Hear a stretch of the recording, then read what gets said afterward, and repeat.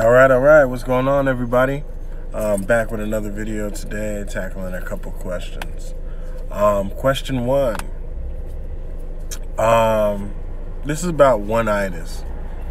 I describe Oneitis as being obsessed about getting out one project. So this person is having a hard time knocking out this project, and just it sounds like it's really lengthy and a lot of work to do. So they're wondering how to get out of that funk of just having one project that they're putting all their time in. So for this, what I would say to get out of Oneitis is if it's possible to take a break from the project, take a break from it and start some smaller projects. For me, doing this feature film this year, it is a big project. I'm pretty particular about it. But in the meantime, I'm knocking out like a whole bunch of other smaller projects, short stories, short films, and just get into the process of completion. The thing about, I read somewhere that they said your best marketing is your next film or your next book. So that is, it's kind of like a saying, so that you can always keep going towards the next thing. If you're gonna put a lot of time to make one thing perfect, you're not gonna be able to get into that rhythm of completing and learning the other sides of the business. Especially if this is your first thing, you really just want to get it to a point where you ask yourself, did it say what I wanted to say? Then let's just get it out. Even if you're not finished with it, if you just find that you're like unmotivated to keep working on it, then try to cut it where it's at. Find a good place to end it, and if you had more for ideas, use it in the next time. If you even want to use it in the next time, you may come up with different ideas, but really you want to just be able to see what kind of response your art's getting, what kind of what completing a story does for you, be it a film, be it a book, or a song. You know, don't get Oneitis and just get caught up on the one thing that you're working on to represent pretty much the whole scope of your creativity, because that's not how it works. You got to do a lot of things, and you want to have a big body of work to reference, and you don't have to be so nitpicky about one. So definitely, if it's your first thing that you're in your, that's understandable. You're worried about how your first thing's coming off, but at some point you gotta stick a fork in it and call it done. Because like I'm going to tell you guys a lot, it's about being prolific, not perfect. And everything represents that. I've seen people have YouTube channels where, they made a couple great videos that have tons of details and topics. They got good amount of subscribers, but the formula on it is to me it seems like burnout, because every single one that they're putting out is super high quality.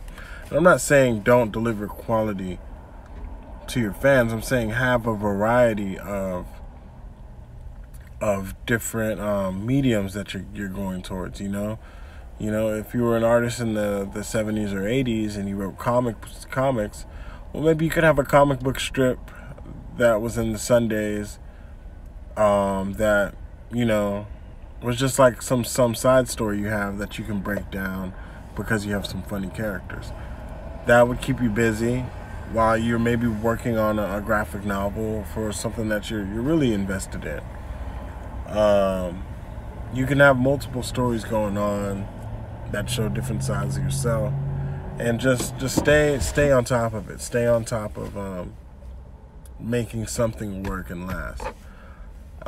So that's if you're in control of the project. Now, if it's a project that you're in collaboration with and you don't have the freedom to, just release it or finish it like that, Another thing you can do is start to scale back your time, that you're going to be devoting to that. Like, hey, you know what, I got picked up on this other project that I'm pretty excited about.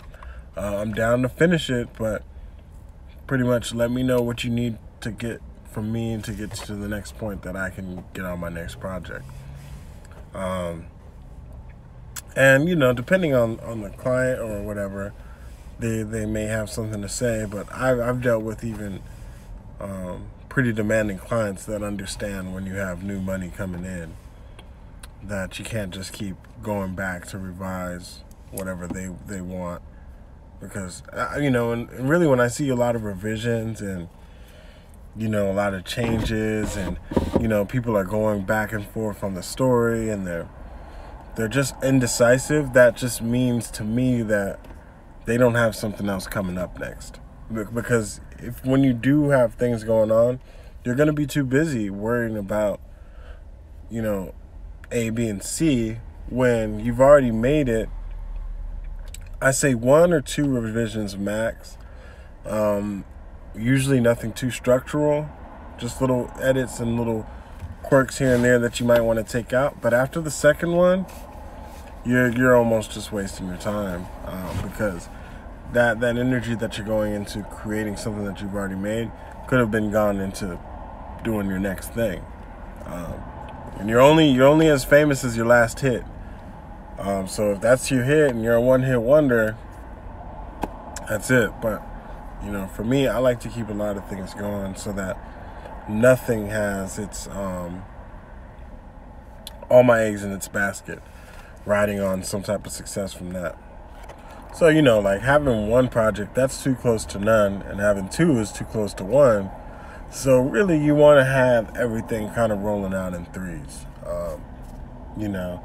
You want to have 2 things in the chamber while you're trying to work out something, because it's going to put you in the power position to really try to make these moves efficiently, because everything's finite. Time's finite. We don't have time to keep going back and revising every story we write, or else you'll never get any out. Like I said, 2 max, and then keep it pushing. So don't get stuck up on Oneitis. Definitely want to have things moving forward, but keeping new ideas fresh in the chamber is going to help you combat that. Another question I had. When doing auditions, like you did for your feature film, what are key things that you look at? This is from an aspiring actress. So, a little bit of background about me. I was a child actor. I've been on a lot of auditions and castings and plays, theater, commercials. I was in ER a bit. I had a lot of gigs on ER. They would use me for a lot of different child stuff. But the thing is it's very similar to a job interview. There is a creative aspect to it. You definitely do want to have your performance down and your lines down and, put emotion into your words. But what I found, definitely while this is still fresh on my mind, because I literally just did 7 or 8 hours of auditions on Sunday, what we find is a lot of things we were going off of people, once they had the basic character and performance down, was personality. Because if it comes between picking somebody who has a okay performance, but every direction you give them is phenomenal, and somebody that has a really great performance in the audition, but they have sort of an ego and their direction, you can just tell that their direction taking ability is not going to go far, you're going to want to go with the person that can take direction. Because during the audition, we're, as actors, you're getting the scripts and you're thinking everything's locked and this is how it's going to be when I show up. But as directors and writers, and producers, we may have to switch things around according to budget, according to time, according to whose performances are working and who's available, and a lot of different things. So we may cut certain things that maybe you nailed in the audition, but we may need you to like do different things or different ways to do it. So 4 things you're going to look at for key in auditions. Memorize your lines if you can. If not, that's okay, but at least have a couple good tone inflections while you're reading it. 2, I would say dress to impress a little bit. Dress cool. Dress young, because it's just gonna come off like when people show up and they're just like in a sweatshirt and jeans or something, and they didn't really like put themselves together too much. The whole feel of it is it doesn't come off too good. You know, it seems like you don't maybe care about trying to get the role. I mean, even for me as producer, I dressed up for it. You know, I shaved. That's why I'm shaved right now, because we do want to put our best image and best foot forward at the start of the project. So try to memorize your lines, dress nice. Don't say too much about, try to keep it brief, you know? Come in, introduce yourself, get to your thing, get out. Maybe say one quirky, cool thing. But there's definitely people that kind of talk themselves out of roles. We've had one guy come in, dude, I barely know my lines. I've been doing this. I've been running around. I got this other job. Came into the audition all flustered, and we're like, yeah, this isn't gonna work. That's the first thing you tell us, is that you're not familiar with the script. Next, you know. Another person, they just said a few things that kind of gave this pretentious air to them, and we liked their voice, and even looking back, I was still like, yeah, her voice is cool, but I can just see, like, she said a little too much that revealed that you may be difficult to work with. And if you can't even hold back getting things out like that during an audition, you probably are a little bit difficult to work with, because an audition is not the place to have that kind of character shine through conversation. You want to really just make it short and simple. And number 4, the 4th thing, definitely be on time. Be early if you can. 5 to 10 minutes. Don't be dramatically early, because you're throwing us off a little bit, but 5 minutes is usually appreciated, because then we can end that a little early and have some time to, ourselves to go over some notes. So number 1, lines. Definitely be familiar with the script. Number 2, dress nice.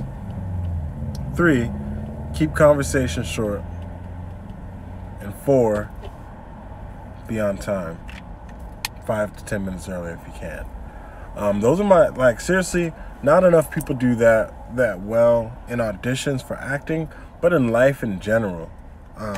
A lot of people talk themselves out of everything. They talk themselves out of dates. They talk themselves out of jobs. They talk themselves out of promotions. They don't dress for impress, and they don't familiarize themselves with the material. Everything I just told you about killing an audition, you can apply to a job interview. Instead of lines, do your research about the company. Dress, obvious. Coming on time, obvious, and keeping things short during the interview process, perfect, If anything, you want to be asking more questions to them than talking. So, yeah, those are my two things today. We'll be back more. Like and subscribe. Click the bell. Email me any questions, 24creative@gmail.com. And we got the Patreon if you have any more, if you want us to do any videos for your questions. All right, thanks. Stay tuned.